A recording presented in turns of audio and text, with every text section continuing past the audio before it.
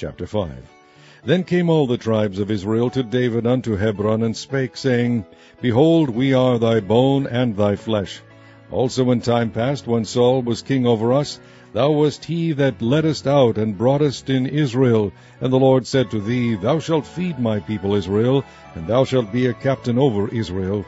So all the elders of Israel came to the king to Hebron, and King David made a league with them in Hebron before the Lord, and they anointed David king over Israel. David was 30 years old when he began to reign, and he reigned 40 years.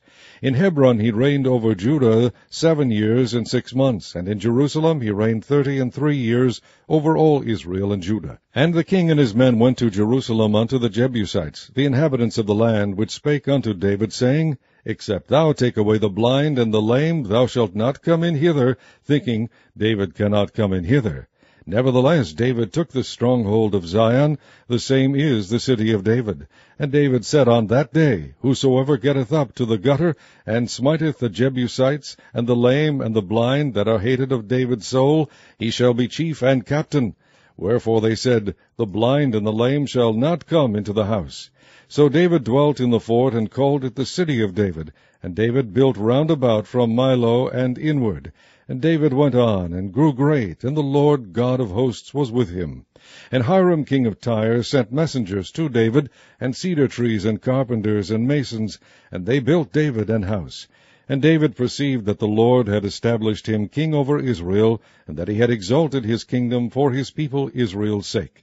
And David took him more concubines and wives out of Jerusalem, after he was come from Hebron, and there were yet sons and daughters born to David. And these be the names of those that were born unto him in Jerusalem, Shammua, and Shobab, and Nathan, and Solomon, Ibhar also, and Elishua, and Nepheg, and Japhiah, and Elishama, and Eliada, and Eliphalet. But when the Philistines heard that they had anointed David king over Israel, all the Philistines came up to seek David. And David heard of it, and went down to the hold. The Philistines also came and spread themselves in the valley of Rephaim. And David inquired of the Lord, saying, Shall I go up to the Philistines? Wilt thou deliver them into mine hand?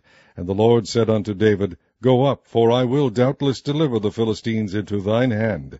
And David came to Baal Perazim, and David smote them there, and said, The Lord hath broken forth upon mine enemies before me as the breach of waters. Therefore he called the name of that place Baal Perazim. And there they left their images, and David and his men burned them. And the Philistines came up yet again, and spread themselves in the valley of Rephaim. And when David inquired of the Lord, he said, Thou shalt not go up, but fetch a compass behind them, and come upon them over against the mulberry trees. And let it be, when thou hearest the sound of a going in the tops of the mulberry trees, that then thou shalt bestir thyself, for then shall the Lord go out before thee to smite the host of the Philistines. And David did so, as the Lord had commanded him, and smote the Philistines from Geba until thou come to Gazer.